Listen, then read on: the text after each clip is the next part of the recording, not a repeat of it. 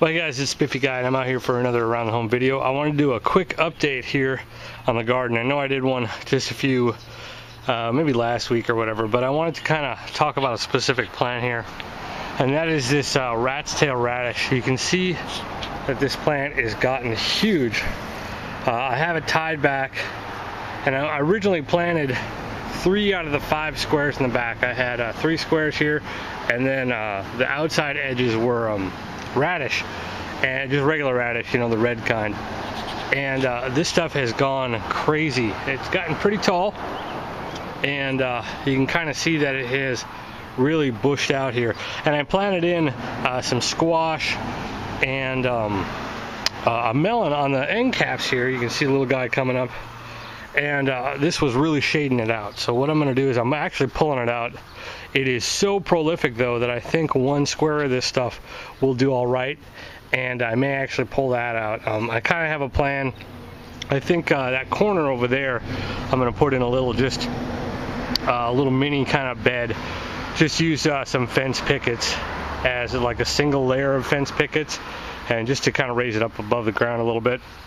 I'm not going to put any rabbit fencing on it, and I'm going to plant that stuff over there and let it do its thing, because you can see that the way it works is it creates these little bean-like pods, and most of them are kind of like this.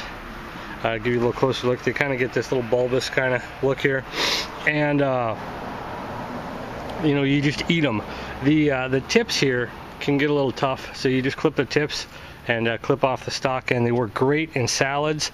They work really well in eggs. I put them in eggs, and for the most part I just kind of munch on them plain. You can see I got a whole little colander here, and that was just randomly pulling some off. There's so many pods in here that you know, you won't go hungry. This, I think, is a really good crop if you like radishes.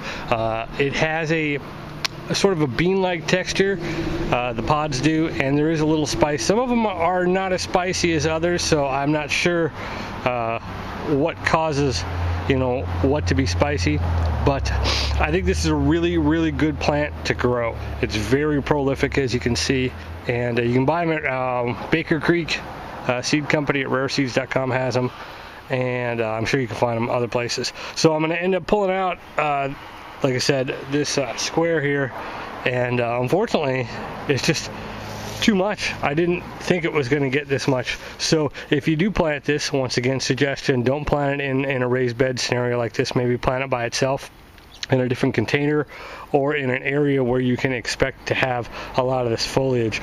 These flowers you know, are pretty. They have a little bit of a lilac smell to me, and they have a tendency to get all over everything. And so you really need to wash your lettuce or any other food that's going to be underneath there, because those flowers really stick to it. So just another little pain in the butt there, but this is an excellent crop, and it's doing very well. I just need to make some room because it's shading out some of my other plants. So not what I expected, but definitely worth the trouble. Anyway, I appreciate you guys watching, and just remember that life's an adventure, whether you're on the trail or out in the garden with rat's tail radishes. So go out and have one.